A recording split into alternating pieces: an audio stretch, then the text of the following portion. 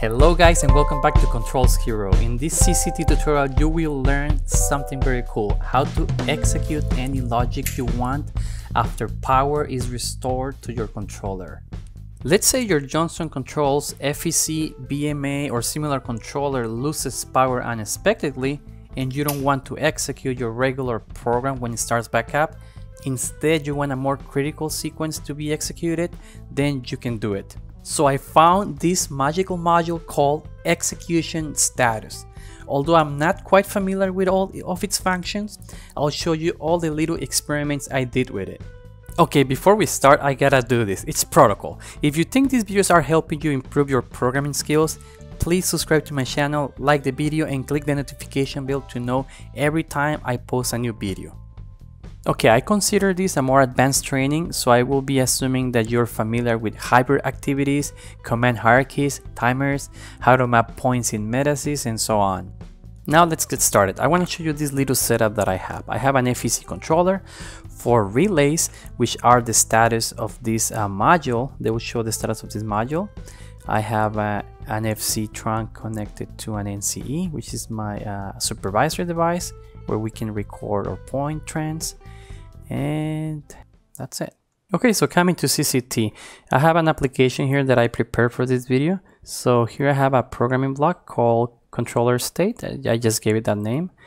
I'm gonna go right click view logic, and here's my module. And I want to show you where you can find this module. So it's basically under here, under timing folder, and it's this guy. So you just basically drag it over, right? And this module only has one output, and it's an enumerator. So its units are normal, power up, restart, and re-enabled. So I'm inside this hybrid activity, and I have as units execution status, right? Which is the same units as my module. So that way I can connect my module to my hybrid activity. And the main idea is to monitor this module and capture every time it changes state. And I decided to command actual relays to visually see each of these 4 states, as you can see on this picture. So my relay 1 is normal, relay 2 power up, relay 3 restart, and relay 4 re-enabled. And looking at the Johnson Controls help file, you can find a short definition of each state.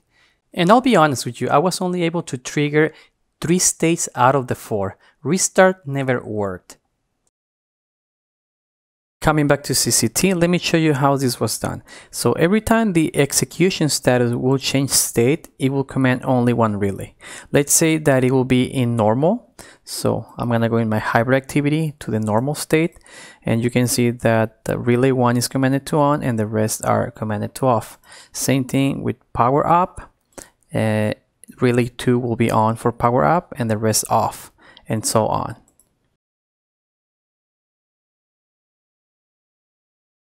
Now let's see some action. In the picture you notice that under normal conditions, relay 1 is gonna be enabled, so it's always gonna be light up.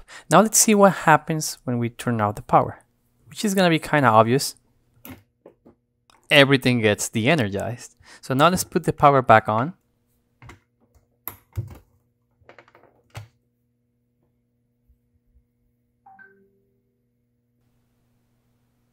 Power up and normal. Notice that the first relay to turn on was relay number 2, power up, which makes sense. And it turned on exactly 6 seconds after the power was applied, and it stayed on for less than a second, about 700 milliseconds. And right after, relay number 1, the normal state, turned on at 6.7 seconds. Let's do this test one more time. Let's reapply power.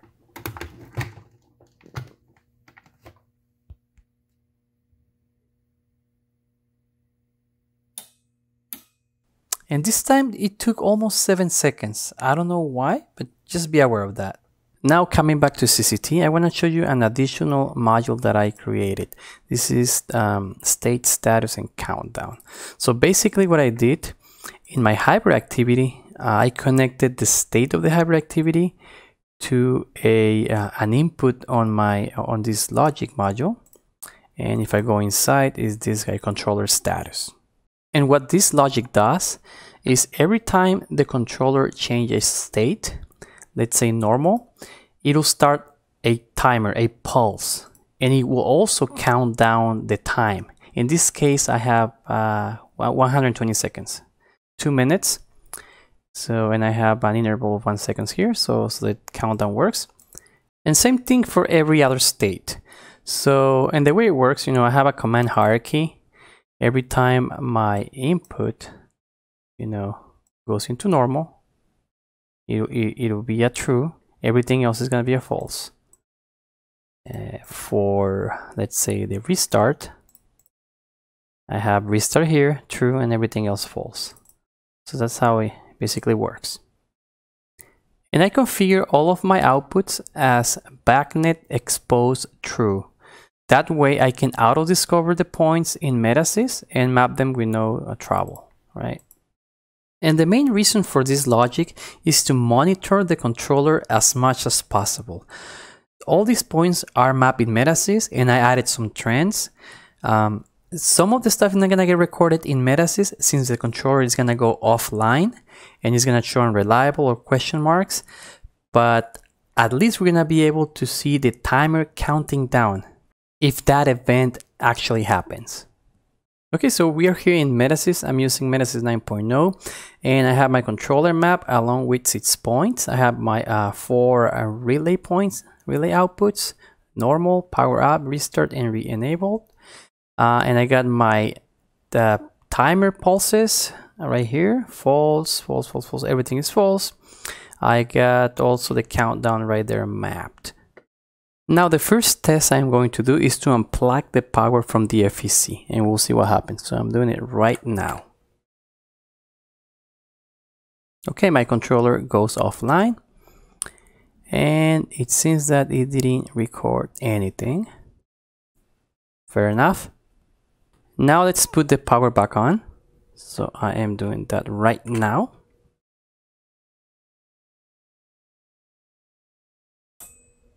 You just hear the relays. Okay, it's back online. And now here's the interesting thing. My pulse for normal went to true, and my timer started counting down. And this is a normal. Remember that the first relay that turns on is the power up. So that didn't even get recorded in inside CCT. It didn't trigger anything. So you can see that the only thing that got triggered was when the controller went to normal state and it started counting down. Okay, so the next test I would like to do is to restart the controller. So the only way I can think of is by commanding the FEC and reset the device. So I will expect this point to trigger, but we'll see what happens. So I'm just going to right click my controller, click command, and I'll do reset field device.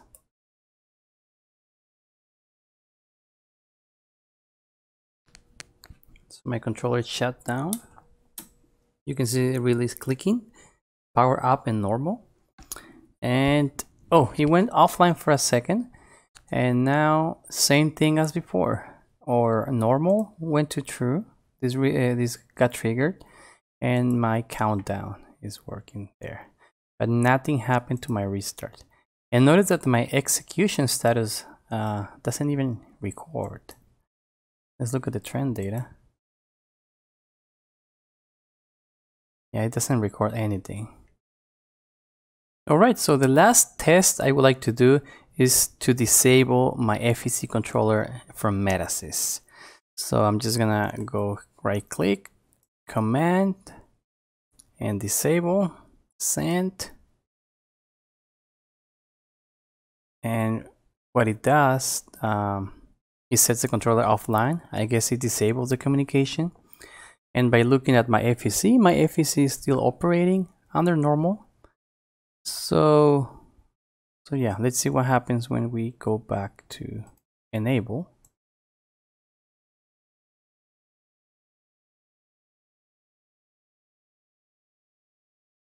Goes back to normal right away, and nothing got triggered. So now let's look at our trend data for each point. Let's see what got recorded. I'm gonna go select all of them, view, a trend viewer, and I'm just gonna pull this down. I'm gonna select all of them. So we can see right away that this pinkish trend was the timer counting down for normal. Okay, so now that we know that that works from the 120 seconds down to 0. That's good on normal. I'm just gonna uncheck that. Next one is the green one, the normal. That's the binary pulse. And what's this red one? That red one is relay 1. So you can see that not even Metasys was not able to record when the relay was off. So it recorded on all the time, and everything else is just zeros. I'm gonna uncheck relay 1. Yeah, everything else is off.